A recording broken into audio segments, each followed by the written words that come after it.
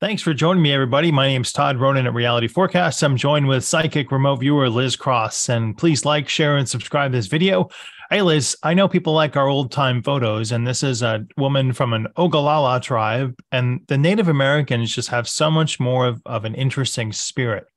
And I wondered if we could talk to her and connect with her and see what's on her unconscious spirit mind. Yeah, she's here. Wow, very powerful. Have her tell me about herself. She had a lot of children, a lot. And she had a lot of grandchildren as well.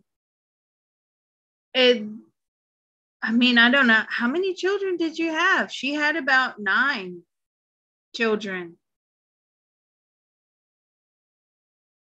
That's a big spirit team. Yeah, it is. And she was almost like the matriarch of the tribe. Very powerful lady. Yeah, some people can chime in about this tribe. I'm not sure what region they were specific to, but can she tell us if her life was impacted by the North American expansion? And if so, what was that trauma like in her lifetime? Sure. Impacted by the North American expansion? A little bit, in so much as they kept themselves to themselves. They did not go around her particular tribe. They did not go around the white man at all, right? They knew instinctively that the white men were dangerous. They stayed well away from them. They believed that the white men were bad spirits and darkness. So they didn't want to intermingle or even come to notice. Did she always incarnate in different Native American tribes, or did she incarnate in other cultures? She's come from a long line of different cultures. Did you always incarnate? I mean, she did the Native American thing for several lifetimes, but prior to that, she was in the Middle East. She was in other tribes. She was in African tribes. Are you back on the earth plane now? No, she has come back as a regular white woman. She says, I didn't like that too much. You're too far removed from being able to spiritually connect. So now she's trying to decide where she's going next. On the spirit realm, do you have to play the game here on Earth and grab as many feathers from different cultures, or how does that process over there work? Do you have to grab many different feathers, different experiences from different cultures? You want to be as enlightened as possible. Now, sometimes one lifetime can give you a lot of enlightenment, but a lot of times you have to have a whole range of experiences. She is very spiritual in nature. She doesn't believe in organized religion.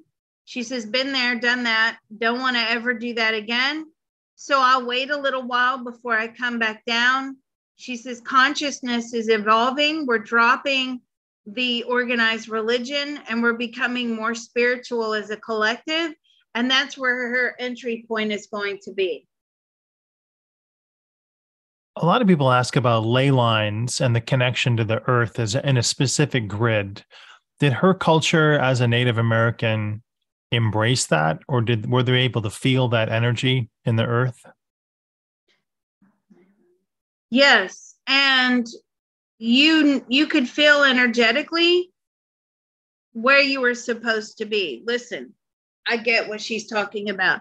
Have you ever been to a place, Ronan, where it just doesn't feel right, like a particular town or city or area. Have you ever felt Yeah. that? Yeah. Yeah, me too. And that's energetically, she's saying that's where you have to align your solar plexus to a particular area. Does that area change based on the incarnation or the time of the incarnation life? Yes, it does.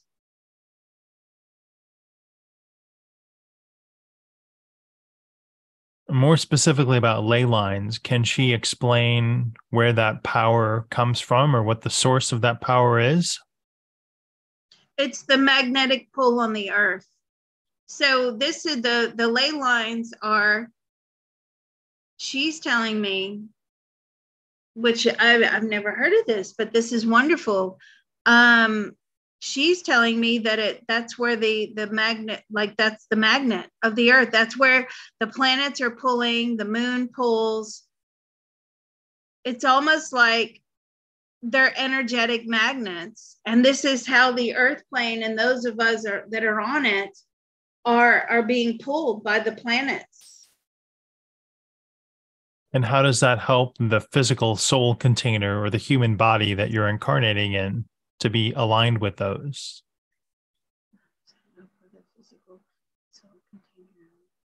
Because it keeps you on your life path. See, when we're programmed, our life plan is programmed and we come down here to the earth plane, all of that ley line and pulling and planetary alignment, that's all in the programming as well. And that's what controls the energy. It makes it go back and forth, to and from. Yeah. So that's all in the programming as well. And we react to those energetic shifts, either collectively or individually. Look at that one time when Mercury was in retrograde and all hell was breaking loose all across the world. Everything was going wrong for a lot of people. That was a few years ago, if you remember that. What does she wish she could tell her next incarnation so that she won't forget? What piece of advice would she most like to carry on to the earth plane? Just to be at peace. She says there's so much disruption down here. There's so much negativity. There's so much war, discord, arguing, fighting, making fun of others, whether nations or ourselves. It's just nobody knows how to live in peace anymore. And they don't want you to live in peace, she says. They want you to be disruptive. They want you to be ill at ease. That's productive for the people that make the agendas. Whom does she visualize as the they? The people in charge of the world. So the governments, the leaders, the systems, the societal systems, they don't want you to have a peaceful existence. They're always doing things to disrupt the peace.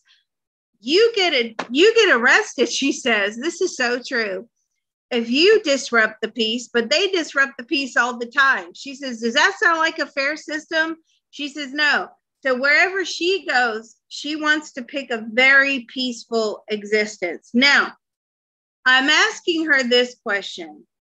Which level? See, I knew this. Okay, she's at a higher ascension level than all of us. So, there's earth plane ascension levels. Does that mean there's many earths? No, it just means that where we are in our own path of ascension, she's actually quite high up there, which is why she likes tribal and spiritual lifetimes, because she's ready to get to the end of all of this reincarnation cycle and not have to do that and receive like angelic status. Okay, so she's quite high up, which is why she has the choice of a lifetime of peace.